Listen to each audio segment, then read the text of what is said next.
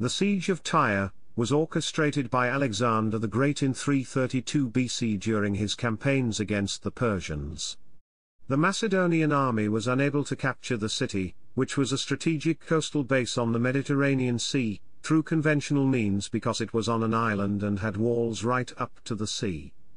Alexander responded to this problem by first blockading and besieging Tyre for 7 months, and then by building a causeway that allowed him to breach the fortifications. It is said that Alexander was so enraged at the Tyrians' defense of their city and the loss of his men that he destroyed half the city. According to Arrian, 8,000 Tyrian civilians were massacred after the city fell. Alexander granted pardon to all who had sought sanctuary in the temple, including Azemolcus and his family, as well as many nobles. 30,000 residents and foreigners, mainly women and children, were sold into slavery. Chapter 1, Location. Tyre, the largest and most important city-state of Phoenicia, was located both on the Mediterranean coast as well as a nearby island with 2 natural harbours on the landward side. The island lay about a kilometre from the coast in Alexander's days, its high walls reaching 45.8 metres above the sea on the eastern, landward-facing, side of the island. Chapter 2, Background. At the time of the siege, the city held approximately 40,000 people, though the women and children had been evacuated to Carthage, the former Phoenician colony and then Mediterranean power. The Carthaginians also promised to send a fleet to their mother city's aid. As Alexander did not have access to his own navy, he resolved to take the city and thus deny the Persians their last harbour in the region. Alexander knew of a temple to Melkart, whom he identified with Heracles, within the new city walls and informed the inhabitants that they would be spared if he were allowed to make a sacrifice in the temple. The defenders refused to allow this and suggested he use the temple on the mainland, saying that they would not let Persians or Macedonians within their new city. A second attempt at negotiation resulted in Alexander's representatives being killed and then thrown from the walls into the sea. Alexander was enraged at the Tyrian defiance and ordered the siege to commence. Chapter 3, The Siege. As Alexander could not attack the city from the sea, he built a kilometre-long 200-foot-wide causeway stretching out to the island on a natural land bridge no more than 2 meters deep. This causeway allowed his artillery to get in range of the walls, and is still there to this day, as it was made of stone. As the work came near the city walls, however, the water became much deeper, and the combined attacks from the walls and Tyrian navy made construction nearly impossible. Therefore, Alexander constructed 2 towers 50 meters high and moved them to the end of the causeway. Like most of Alexander's siege towers, these were moving artillery platforms, with catapults on the top to clear defenders off the walls, and ballista below to hurl rocks at the wall, and attacking ships. The towers were made of wood, but were covered in rawhide to protect them from fire arrows. Although these towers were possibly the largest of their kind ever made, the Tyrians quickly devised a counterattack.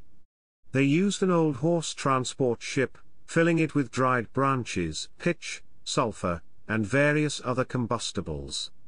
They then hung cauldrons of oil from the masts, so that they would fall onto the deck once the masts burned through.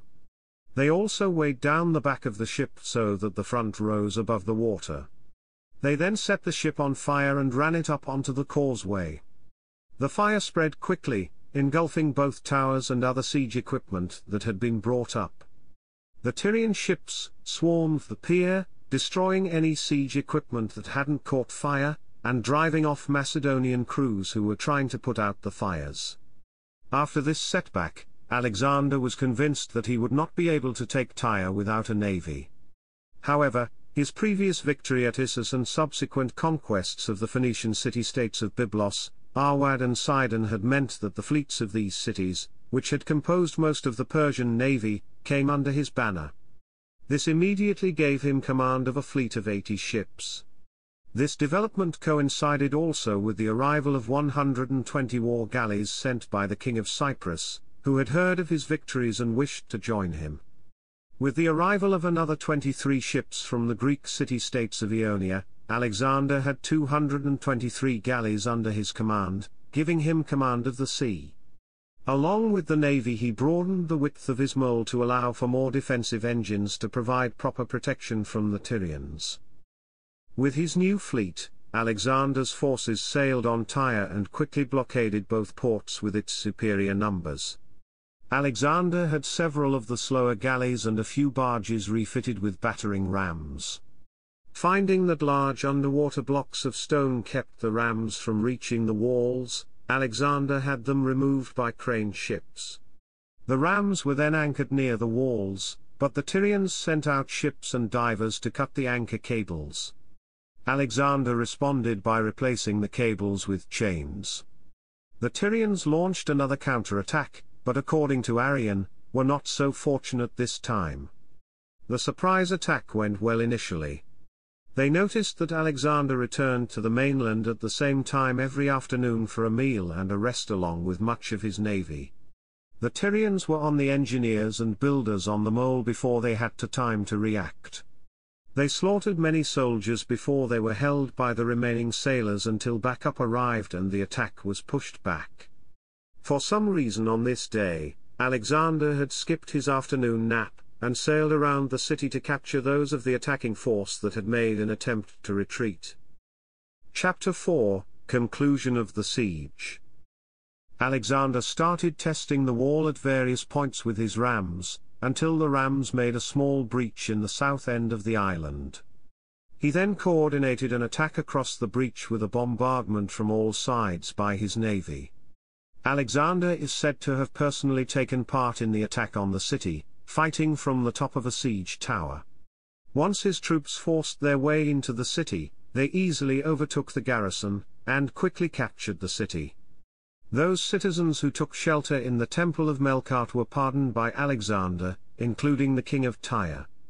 According to Quintus Cutius Rufus, 6,000 fighting men were killed within the city and 2,000 Tyrians were crucified on the beach. The others, some 30,000 people, were sold into slavery.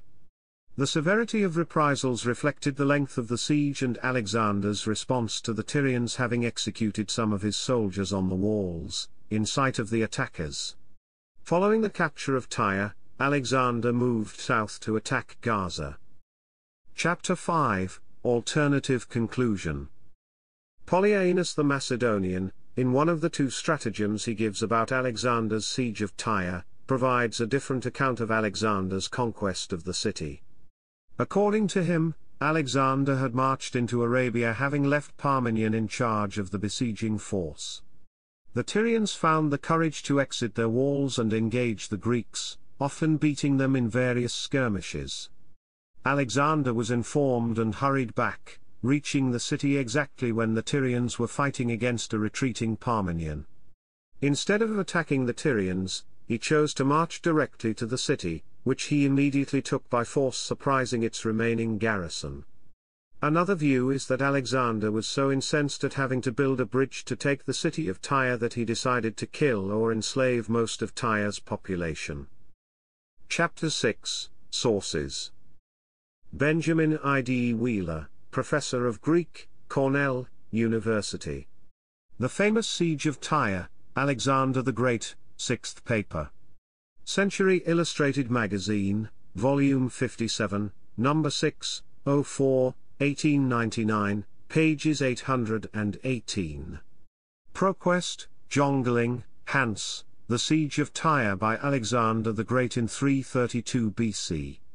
Archived from the original on the 5th of August 2011. Retrieved the 11th of January 2013.